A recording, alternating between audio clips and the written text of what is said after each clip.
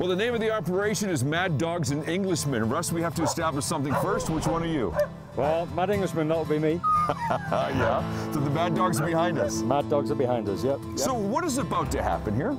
Well, we're going to go for a little jaunt on the lake. We'll show you a little bit of what we actually do. It's always good to get the dogs out. I've got a selection of ages there, and I've actually got a few siblings that I didn't realise till after I got them all loaded. So all those white dogs, most of them are related. So let me understand this correctly. So we're going to attach ourselves to this wooden structure. Absolutely. We're going to be pulled by 8 extremely fit dogs. Absolutely. And we're going to enjoy this? Absolutely.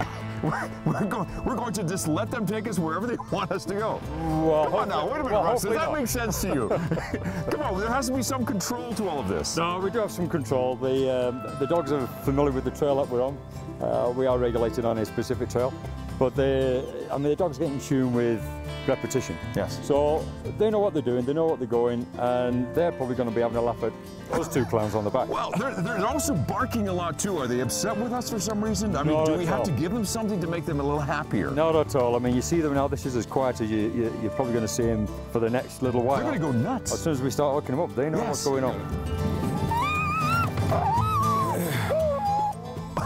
Well, as long as someone knows what's going on, why should someone be entertaining the idea of taking a dog sledding adventure like this? Release the hounds. All right, guys, let's go.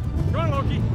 Well, you know, to hang out with an Englishman, I get it. You know, that's part of it. Absolutely, absolutely. Dog sledding is Canada's oldest form of transportation, so there's a great little heritage connection right there.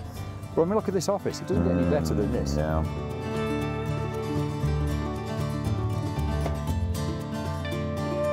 And I feel very fortunate, very privileged to be able to represent not just the industry and, well, not just my business, but the industry.